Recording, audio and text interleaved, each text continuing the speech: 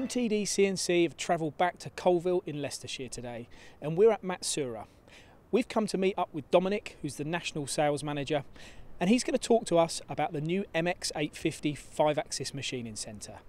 This machine is about to be launched at MAC 2014, so let's go and have a look.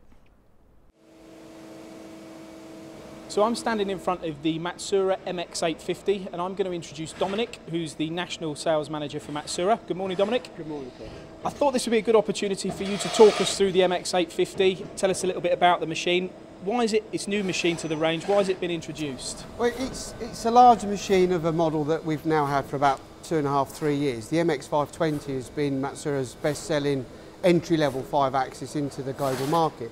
So based on that, a few of us that are on the steering committee at Matsuura wanted a bigger model. So we're going to be launching this machine into the UK at the MAC exhibition, as you well know. So the MX850 offers the same dynamics, the same accessibility of the 520, but with a much larger envelope. So we're 850 by 450 capacity, same spindle speed, same tool changer. But obviously we can now look at a market that is looking at a larger workpiece. The MX520 has been extremely successful for us for getting into the smaller company that can actually taste Matsuura and afford Matsuura. Yeah.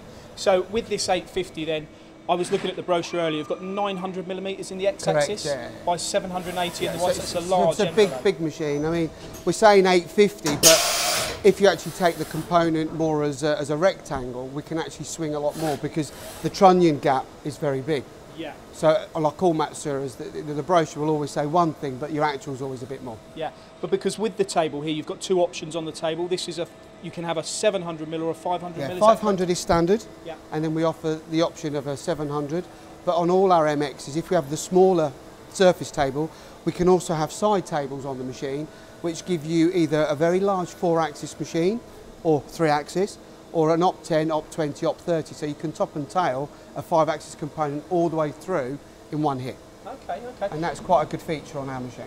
And the spindle itself, you get 3 options with a spindle speed on this machine? On this particular model, it's 12,000 standard, 15,000 or 20,000 RPM, all on BT40 big plus taper face contact. Right, okay.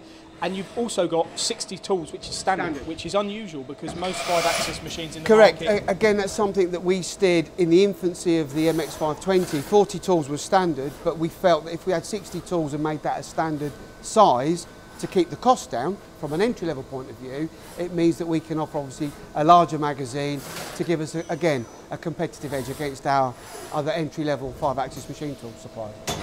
And with you being able to load 500 kilograms of part, one of the things you think of as an ex-machinist myself is how are you going to load that? But I noticed that we can access the door, so we have this door will open and you can access on centre line of the 5-axis table. So you could use a crane, you could crane a component in, drop it onto the table. Yeah. And again, the other good thing about this machine is access to the machine.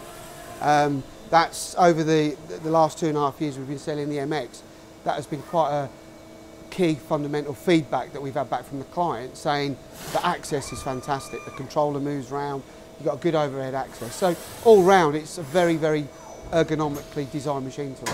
And the type of customer that would invest in a machine like this, are you looking at OEMs, motorsport industry or subcontract engineers? Does it fit the bill for Generally we've been selling to all our customer base, but what it's enabled us to do, since the demise of our vertical range of the cost being obviously a little bit more expensive than the competitors, it's allowed us now to revisit all the small companies again. So the MX520 especially is a lot of new business, a lot of new blood coming into our customer base, which is then growing into our multi-pallet 5-axis range.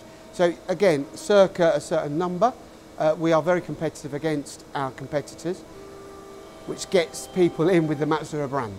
I think that, to me, it's a big thing that when I used to sell machine tools, I'd look at Matsuura as a production machine, lots of pallets, and you know, a high precision machining centre, which you've obviously got that here, but it's not necessarily a production machine at the same time. It can be either. I mean, we're selling it into environments that are using it as a jobbing machine, small batch production, fast turnaround, but what we are also doing is we are automating these machines by putting an ancillary bought-in product, be it a tower system, a table system, a robot, and we can offer hydraulics through the table, auto door systems, where we can then automate it.